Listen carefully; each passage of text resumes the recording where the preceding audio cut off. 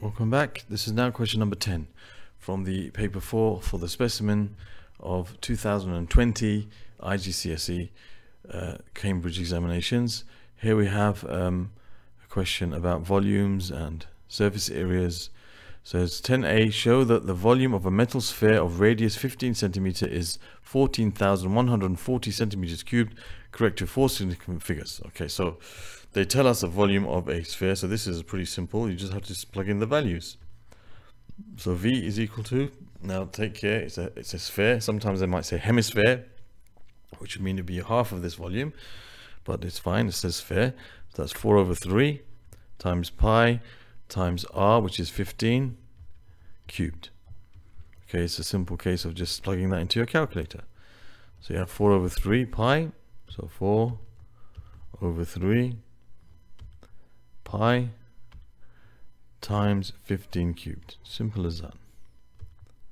15 cubed, 4 over 3 pi times 15 cubed, which gives us 4,500 pi. I'll write it down like this first. 4,500 pi, which is going to give us, if you just press the S to D button, it will give us this as a decimal. So let me put it over here. That gives me 14,137.166. Or I'll put 166, yeah, 14,137. Whoops, 14,137. 14,137.166. Dot dot continued on after that as well. Okay, yeah, okay. Now it says round to 4 significant figures. The first significant figure is the first non-zero number, which is the 1. So 1, 2, 3, 4. We got to round up to here. So we're going to have 1, 4, 1, and then this 3 becomes a 4. And don't forget to fill in all the spaces before the decimal point with zeros. Basically, when they say correct to 4 significant figures, it's telling you to round to the place of this, the place value of this number here, which is in the place of the tens. So they're basically telling you in this question to round to the nearest 10, which gives you 14,140. And then we have the answer to 10a. 10b, part 1. The sphere is placed inside an empty cylindrical tank. Now remember, the volume of the sphere was, in its exact form, 4,500 pi. It's very useful to keep it written down somewhere in its exact form, because you might need it. I think we're going to need it here. The sphere, the one we talked about there, is placed inside an empty cylindrical tank of radius 25 centimeters and height 60 centimeters. The tank is filled with water. Calculate the volume of water needed to fill the tank. Well, the amount of water that's needed to fill the tank will be the volume of the tank minus the volume of the sphere, because that's the only space that's in there for the water. You have to take away the volume of the sphere from the volume of the tank, because that space is taken up and the water won't be able to fill that place. So the volume of the tank minus the volume of the sphere will be the answer. And the volume of the tank, well, the tank is a cylinder, and the volume of a cylinder is the area of the base, the cross-sectional area times the height. So it's going to be pi r squared h. So in that case, it's going to be pi times 25 squared times 60 minus our answer from before, which is 4,500 times pi. In terms of pi, that makes our answers more accurate if we use them in the accurate form. So you have pi multiplied by 25 squared multiplied by 60 minus 4,500 pi, and that gave us 33,000 pi. 33,000 pi. So 30, let me clear that up a bit. 33,000 pi, which we then round 1,000 pi. Now we have to round our answer, if it's not specified, to 3 significant figures. So we have to work out what this is first. Press S to D. So it's going to be 103,672.55. 103,672. Okay, 103,672 point. It says 5576, so I'll just 5576. All right, so we want to round it to three significant figures, which is going to be up to this point. You have a 1, and then the 0, then the 3. No, zeros that appear between significant figures are significant. So it's going to be 104 So basically they're telling you to round to the nearest 1,000. So it's going to be 104,000.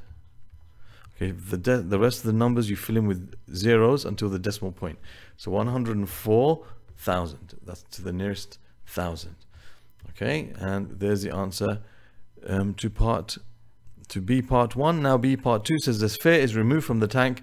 Calculate the depth of water in the tank. Okay, now, so the tank was completely filled with water first, and then this was removed. The volume or the sphere was removed. So the volume of water that dropped is equal to the volume of the sphere, because the water that the sphere was taking up the place of the water when it was removed, that same amount of water, you know, the volume that fell of water is equal to the volume of the sphere that was taken out. So the volume of this cylinder,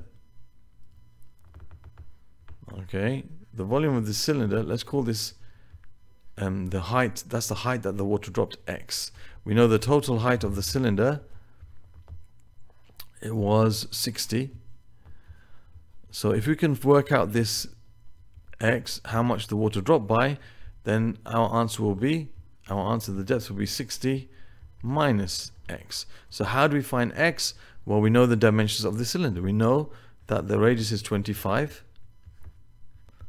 And we also know that the volume of this water is 33. The volume of the part that was removed is the volume of the cylinder. This is the same as the volume of the volume of the sphere, which is 4,500 pi. So this volume is 4,500 pi because it represents the same volume as the sphere, because when the sphere was removed, that same amount of water dropped down. So the volume of the empty space there is equal to the volume of the sphere. All right, so now what we can do is we can set up a little equation. We can say, okay, the volume of the cylinder here is going to be pi times r squared, which is 25 squared, times the height of the cylinder, which we called x, and that's equal to 4,500 pi, or 4,500 pi. Now, the good thing about not multiplying by pi in your steps so that you can write things in their exact form is something like this. The pi's will cancel out. So x is going to be 4,500 over 25 squared. So we can work out that 4,500, whoops, there's a 1 there.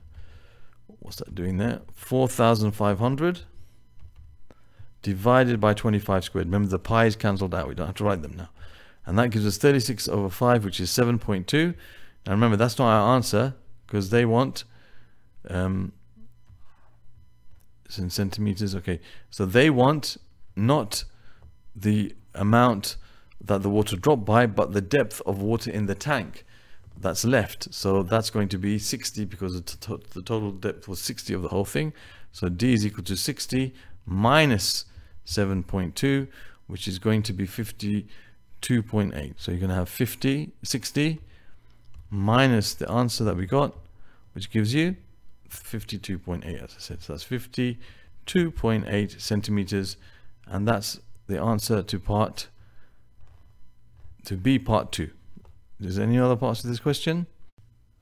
So in part C, the diagram below shows a solid circular cone and a solid sphere.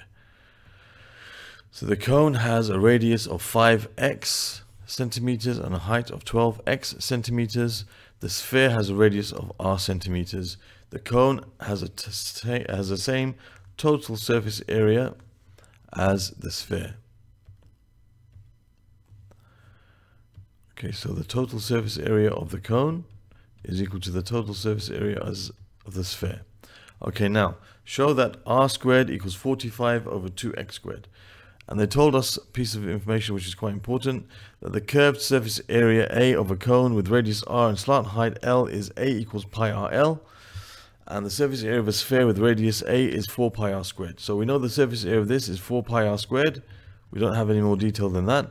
But the surface area of this is made up of 2 parts. This is why you have to be careful. And that's why they've got this in bold type. Always be careful when you see something that's in bold type, because it's giving us our attention that there's something important about it.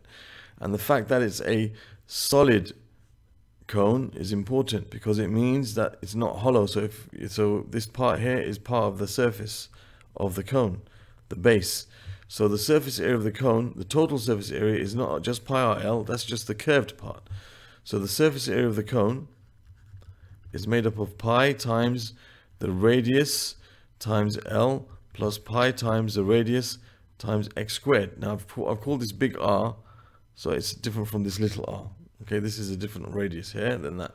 Okay, so pi RL is the surface area of the curved part, and pi times r, which is 5 pi squared, 5x squared, is going to give you the area of the surface of the base of the cone, which is a circle. So we need to find this slant height, this is the slant height. This is the L referred to in this particular formula. So we need to know what the slanted height of this cone is. And we know that 12x is a height, so that's 12x from there to there. And we know that height directly above the base, that's a right angle. So we can find what the slant height is by using Pythagoras. It's going to be the square root of 12x all squared plus 5x all squared, which gives you, that's 144 plus 25, which is 169x squared. We find the square root, gives you 13x. So I know that this is 13x, the slant height. So we can work out the surface area of the cone is equal to pi times r, which is 5x, times L, which we just worked, is 13x, plus pi times r, which is 5x squared. This is the area of the curved part, this is the area of the circular base.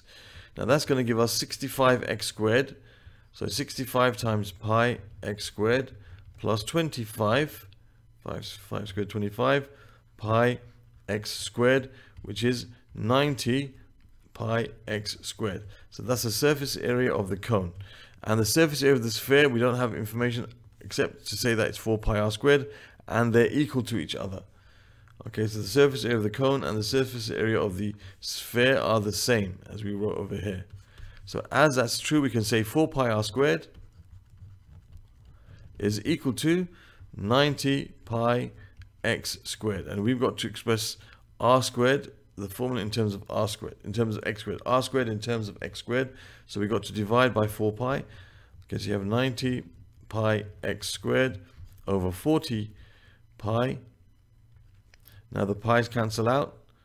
So not 44. Where did the 40 come from? Over 4 pi.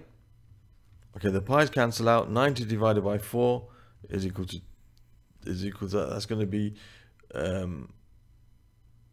divided. Both of them are divisible by 2, so you divide by 2. 90 divided by 2 is 45. So you have 45 x squared over 4 divided by 2, which is 2. And that's shown exactly what we're asked to show. And I think that was the whole of this question, and we're done. Okay, so the important thing here to realize is the slanted height is found by using Pythagoras' theorem with the radius and the vertical height. And the fact that it's a solid circular cone, we don't just use pi RL, we also use the base of the cone, which is a circle, pi times the radius squared. And there we have the answer to question, what is it? Question number 10 completed. Now, thank you for watching. The playlist for the rest of this paper is going to appear somewhere over here. The playlist for the topic of areas and volumes, mensuration, is going to appear over here. There will be a link on a card up here for the paper 2 solutions, and you can subscribe to the channel somewhere over here. There will be a little icon. Thank you for watching.